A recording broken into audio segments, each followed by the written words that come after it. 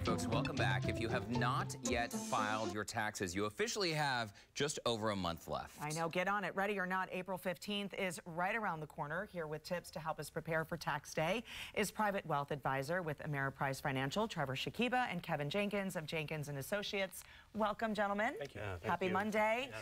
As we know, time is ticking. We've got to prepare. Yeah, so that's my first point is, look, rip the Band-Aid off. Yes. Get organized. Don't procrastinate. It's going to come. The deadline is April 15th, and I guess you could file an extension, but you really don't want to do that if you don't have to. My other tip here is to definitely give your tax professional time. So don't come to them on the April 14th with a shoebox of receipts and some random statements. I mean, you really want to give them the opportunity to do the appropriate due diligence to find everything they possibly can to save you money in taxes. All right, and Kevin, Trevor just mentioned the extension thing. A lot of people, I think, still suffer from some confusion. An extension doesn't mean an extension to pay. That's right, it's an extension to file. Yeah, a lot of people think if you file that extension, I can put off paying the government, their money that they're owed in April.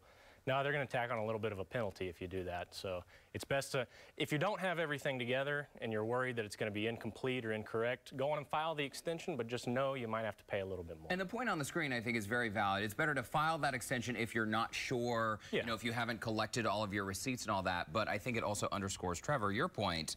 You don't procrastinate because ultimately that costs you money. Yeah, absolutely. And as I'm always talking about, that money could be better elsewhere, making you money, hopefully. Absolutely. Okay, and let's move on to the IRA accounts that we have to look at for tax season. Yeah, so this is probably the most obvious and easiest. You can contribute to IRAs for last year up to April 15th of this year. And so remember, the maximums for last year are $5,500 if you're under 50, and if you're over, it's another $1,000, so it'd be a total of $6,500.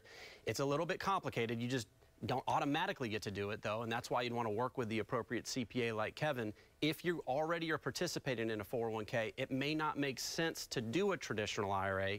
And so, again, not to get too far off in the weeds, but you have the ability to contribute. It can make sense a lot of the time, but sometimes you need to be careful on what you do there.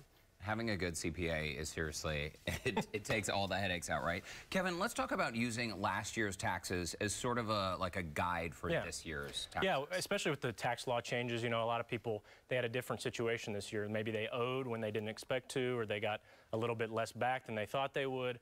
You can adjust those withholdings, based off of what happened last year, and maybe pay a little more in, or if you got a huge refund, take some of that throughout the year.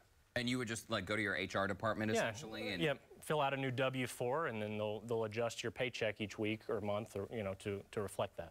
Well, hopefully this will jumpstart people's filing for this year, and then start thinking ahead, Trevor. That's the way to do it. Don't be the buzzer beater, like where you're getting down to 11:59. Oh, let's file. That was always me. Driving to the post office to get it postmarked on the day. Always. Oh, but when you're doing this for, last year's taxes, you want to think about what's going to come every year at the same time, so think ahead. So that's a great point, and really what I'm talking about here is you want to be proactive, not reactive. A lot of the opportunities happen earlier in the year, and so this is a big pet peeve of mine. It's not just about saving taxes, but it's also looking to the future and maybe positioning yourself a little bit better from a tax perspective.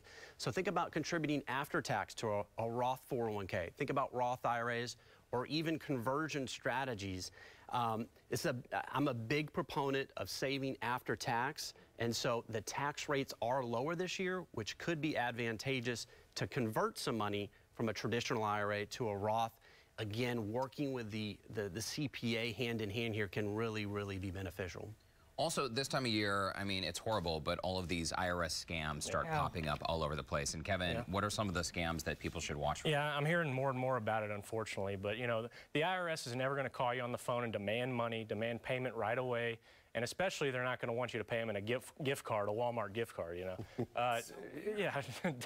don't click on any emails that look suspicious. They're not going to email you asking you to fill out a form online or anything. Those people are just trying to get your information to, in some cases, file a tax return before you file and get a bunch of money back.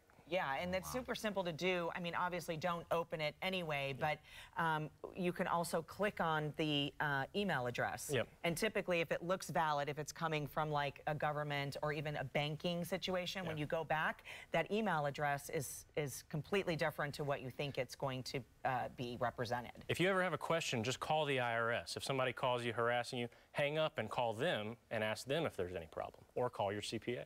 And what are some of the best ways, guys, for people out there? I'm sure many of you are collecting receipts and all that. Do people still show up with like a shoebox full of receipts? What's the best way people can stay organized and on top of their expenses throughout the year? Some people do. They still do the shoebox method, but I discourage that. Spreadsheets or you know, a personal finance software, those are always going to be the best, where you can just spit out a report.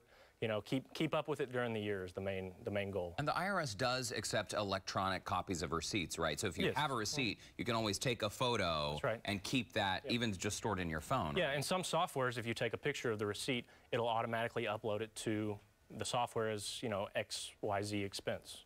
Are there any good apps for that? Do we know? No, don't do it. I don't want to endorse any. Right. I mean, just really keeping track of all the information. There are. Spreadsheets probably the easiest way to apps do and that. spreadsheets. And Okay. Well, and Trevor, we love when you come to visit us. And Kevin, we love having you here as well. But I think the underlying theme with all of your segments is that you got to make a plan, don't procrastinate, right? Yeah, well, I mean, look, when it comes to financial planning, the sooner you get started, the better. And the same thing with taxes. You don't want to just be randomly, haphazardly going to your CPA. And again, back to my last point, there's a lot of advantages to proactively be thinking about things, not reacting. And so whether that's Roth conversion strategies or saving in after tax, that can really put you in a better situation for financial independence and retirement. Okay, Trevor Shakiba, Kevin Jenkins, thank you guys for stopping by. Thanks for all the advice. And if you would like to connect with Kevin, you can visit his website at jenkinscpas.com. And if you'd like more information on financial planning or a complimentary consultation with Trevor and the Shakiba Group, you can call 281-724-9917 or visit theshakibagroup.com.